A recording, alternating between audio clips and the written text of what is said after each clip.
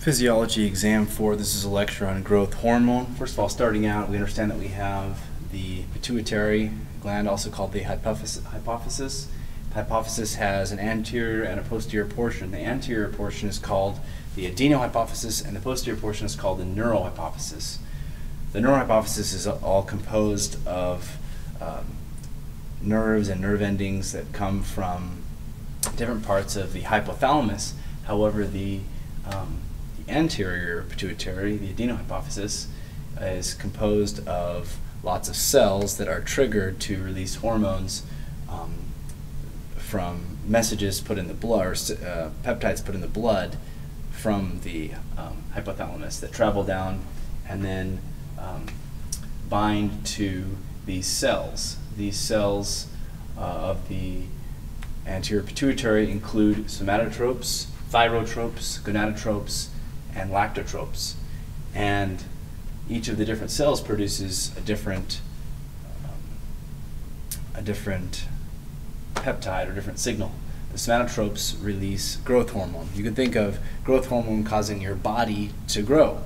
Somato means, or soma means body. So soma, somatotropes, growth hormone. Thyrotropes, thyrotropin, thyroid hormone.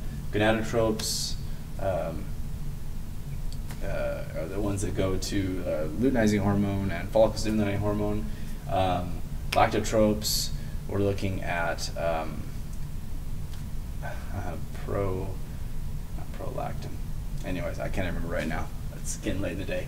Anyways, so yeah, you can look at that. But the one we're talking about in this lecture is growth hormone and the effects of growth hormone in the body. So somatotropes release growth hormone in response to growth hormone releasing hormone, which comes from the hypothalamus, goes into a capillary bed, travels down, and binds to these cells. So growth hormone releasing hormone will increase the release of growth hormone, whereas somatostatin will decrease the release of growth hormone. There's other factors, though, that play in here that cause more growth hormone release. Sleep.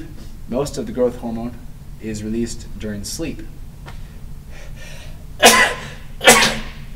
Excuse me.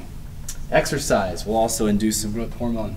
So will hypoglycemia. So if you have less sugar in your blood, that's going to trigger more growth hormone to come out. And maybe this will make more sense as we go through this. Excitement, stress, trauma, ghrelin, and increased plasma amino acids. All these things will cause an increase in the release of growth hormone. On the flip side, what are things that are going to cause a decrease in growth hormone? I already mentioned somatostatin. Well, also having lots of growth hormone will cause it. It's a negative feedback. So the more growth hormone you have floating around, it's going to start inhibiting itself. Also something called IGFs, which stands for insulin-like growth factor, which is something that's released in response to growth hormone. So IGFs, more of those will decrease growth hormone levels. Also hyperglycemia. So hypoglycemia causes more growth hormone to be released, whereas hyperglycemia causes less growth hormone to be released. So the release of growth hormone is pulsatile, which means it's not just constantly secreting. It'll wait 3 to 5 hours, then it'll release a bunch, and then it'll stop for 3 to 5 hours, and it'll release a bunch. So the plasma levels are maybe not always consistent.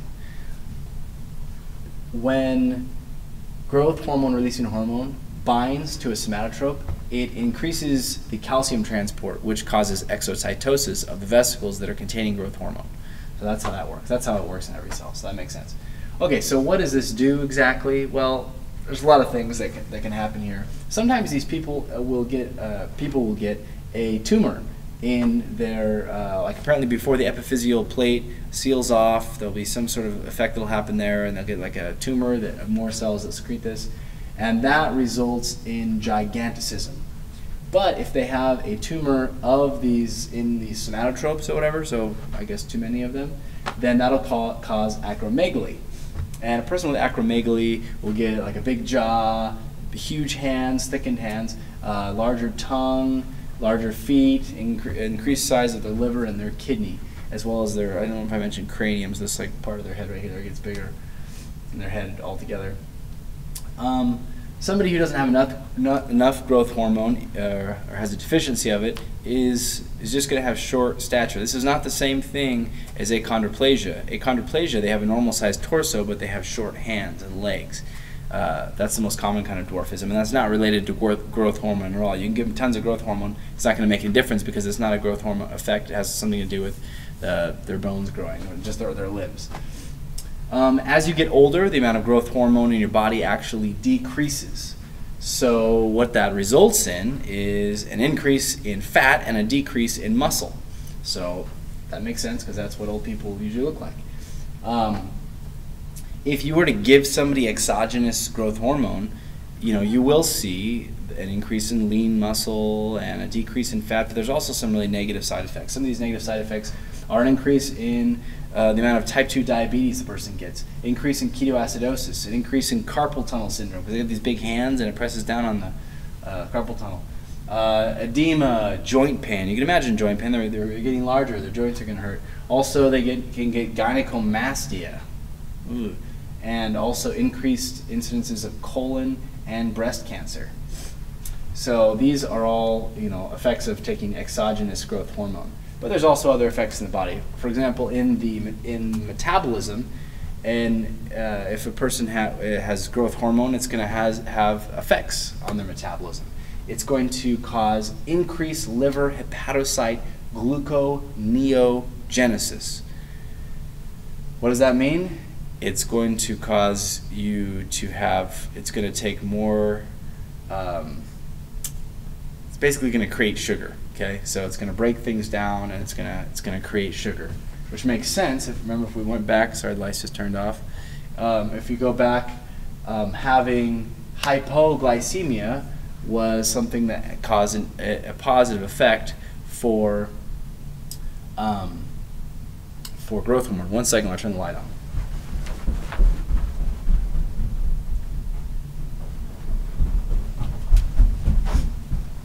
So now you can see that also it's this liver hepatocyte.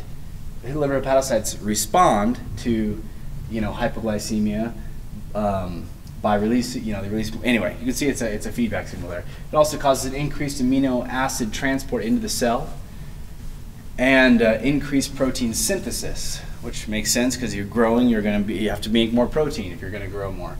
Also causes an increase in translation and transcription with the DNA and RNA. It increases fatty acid mobilization and ultimately acetyl-CoA conversion, which makes sense. You're going to need more energy to grow more. It also decreases some things in the metabolism. It decreases skeletal muscle glucose uptake. This might be in part to the fact that it's requiring that glucose and the energy to build more body. I don't know, but maybe that's a good way you can think of it. So the less of the glucose gets uptaken in the skeletal muscle because it's too busy being used elsewhere to build stuff. So that means decreased glucose utilization by skeletal muscle. So big people might be more tired, or maybe weaker. I don't know. Also, a decrease in adipose tissue glucose uptake. So your adipose tissue, with more growth hormone you have, it's not going to take up as much sugar, which means you're not going to get as fat, which means you'll be more lean. So you get more growth hormone, doesn't make you fat, it makes you stronger, it makes you bigger. What about bone growth? Well, growth hormone triggers also an increase in osteocyte protein deposition, which makes sense. You see people with maybe acromegaly or giganticism or whatever, and they'll have bigger bones, bigger hands, bigger feet. Their bone structure gets enlarged, and that's because the osteocytes are laying down more of this protein for their matrix. Also, you're going to see an increase in osteocyte mitosis rate, which means they're dividing faster.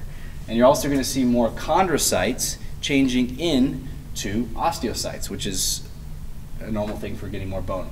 And also you're going to see more osteoblast activity, which also makes sense. So osteoclasts break down bone, osteoblasts build up bone, right? But this is young osteoblasts, bigger. Anyway, yeah, osteoblasts are like young bone cells. Okay, so what else, other effects it has? It also has some effects in the liver. The main effect in the liver is that when the liver is exposed to growth hormone, it produces something called insulin-like growth factor, which has some homologous amino acids with insulin. That's why I call it insulin-like growth factor. So growth hormone itself has a half-life of about 20 to 25 minutes, whereas insulin-like growth factor has a half-life of like 20 hours. It's stabilized by a binding protein. So that kind of increases that effect of that. I also mentioned the pulsatile secretion of the growth hormone is a factor. Okay, so the most important of all the insulin-like growth factors is going to be insulin growth factor 1, or IGF-1, and this is mitogenic, which means it causes cells to divide more, and it's also anti-apoptotic, which means it prevents cells from being killed. And apparently they can find it in the velvet on deer antlers, and they extract it and they give it to people, and it acts like a growth hormone, or it causes them to have the effects of insulin-like growth factor. And I believe that is everything that is on this lecture. Yep.